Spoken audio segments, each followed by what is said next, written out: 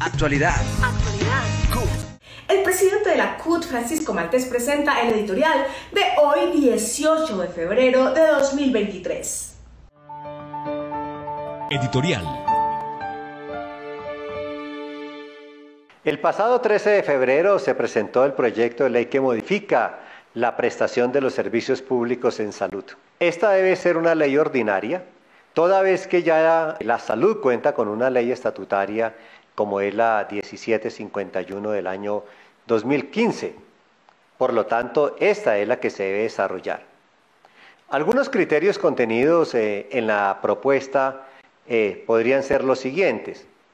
Primero, ganan 50 millones de colombianos y colombianas que algún día tendremos que utilizar los servicios de salud, ya que no vamos a necesitar de una autorización de un tercero ajeno al sistema que nos permita tener una cita para ejercer un derecho fundamental. Es decir, los intermediarios innecesarios salen del sistema. Una vez atendidos en un centro de atención primaria, ahí seremos los pacientes remitidos a los diferentes niveles de complejidad de acuerdo a las necesidades. Segundo, el ADRES, que es un fondo cuenta que va a estar en el Ministerio de Salud, será el organismo que elegirá directamente a los prestadores del servicio de salud.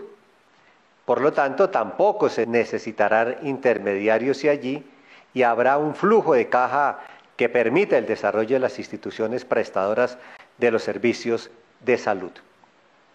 También ganan los trabajadores y ganan los usuarios del sistema. En las juntas directivas de estas empresas prestadoras de servicios de salud habrá dos trabajadores, uno del sector profesional y uno del sector administrativo. Pero también contempla la norma la obligación que todos los trabajadores de salud sean vinculados conforme está estipulado en el decreto 2400 del año 68.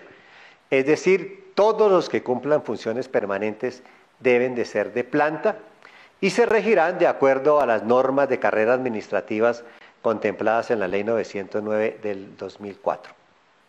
Más adelante continuaremos dando una serie de opiniones sobre el articulado. Felicitaciones a los miles de hombres y mujeres que el pasado 14 de febrero se movilizaron pacíficamente a lo largo y ancho de Colombia en apoyo a las reformas sociales del gobierno de Gustavo Petro. El próximo 28 de febrero presentaremos nuestro sexto pliego nacional estatal que reivindica los derechos de 1.200.000 empleados públicos de la nación. Todos y todas invitados a las 10 de la mañana a la radicación del mismo. Finalmente, invitamos a todos los delegados elegidos en las pasadas elecciones al Congreso de la CUT a que nos acompañen a un Congreso extraordinario el próximo 5 de marzo a partir de las 8 de la mañana de forma virtual. Actualidad.